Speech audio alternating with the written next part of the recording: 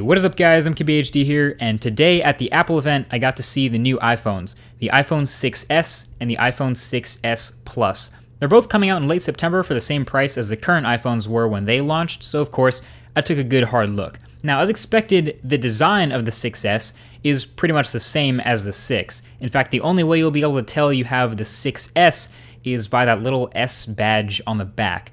Of course, also if you have the new rose gold color, which to my eye is really more of like a pale pink.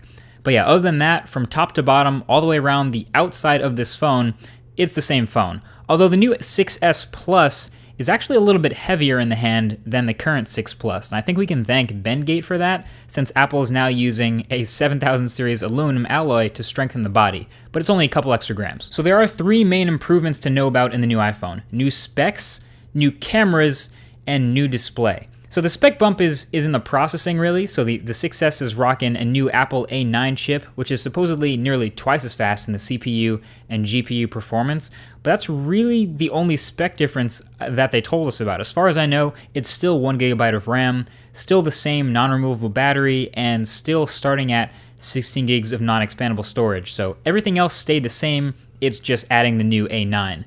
And the camera in the iPhone is really a bump that got me interested in it a lot. So before, the iPhone had an 8 megapixel camera, as we all know. This new iPhone is rocking a 12 megapixel sensor, which is awesome for a couple reasons. One, that means the photos will be even crispier, and if the demo photos from the events are any indication, we may have a new #1 best smartphone camera. And number two, 12 megapixels now means we have a large enough sensor, or enough pixels, for 4K video. So this smartphone is now capable of hanging with the heavy hitters like the Galaxy S6 and Note 5 and LG G4 and everything, pretty much every other smartphone that's come out this year that shoots 4K video. Plus the 6s also has optical image stabilization that now works during video as well, so I'm really looking forward to testing this camera a lot more. And as a bonus, the front-facing camera also got a nice little bump up to 5 megapixels, and it now uses the display as a dual-tone flash, according to the ambient light. Smart. And with these new iPhones, you can now turn on something called Live Photo, which will capture 1.5 seconds before and after you snap the photo, which is pretty neat.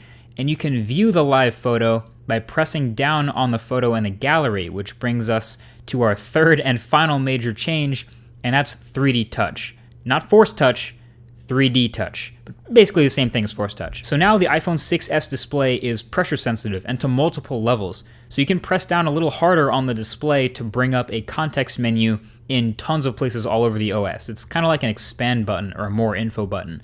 So you can 3D touch an icon on the home screen to bring up some quick actions for that app, or you can press an address in a thread to preview the location in Apple Maps, or you can press a thread in a messaging app itself to preview what's in that thread. And with all these previews, if you like what you see, then you can press even harder to fully expand and bring yourself into it, or if you don't want to, then you can release the Force Touch and then it shrinks itself back. So it seems like this can be useful at a level on a smartphone. It'll probably take some getting used to. The thing is, I was just playing it for a few minutes and I started to get the hang of it, and the Taptic engine in the phone is also larger and a bit heavier and is now much more precise, so it feels more like the Force Touch on the Apple Watch, which is impressive. And it's fast. I mean, obviously the whole phone will be fast with that new A9 chip and moving around the interface, combined with swipes and gestures I already know. Combining that with the 3D touch just made it feel nice and fast. I don't know, the quick tip is with the home screen icons, you can press and then swipe over onto the action you want to perform, which was really quick.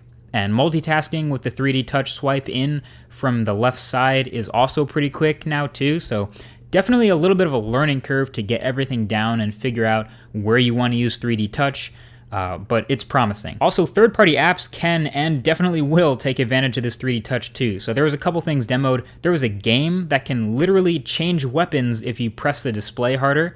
There was also apps like Facebook and Instagram that are already coded and updated to take advantage of 3D touch on the iPhone 6s.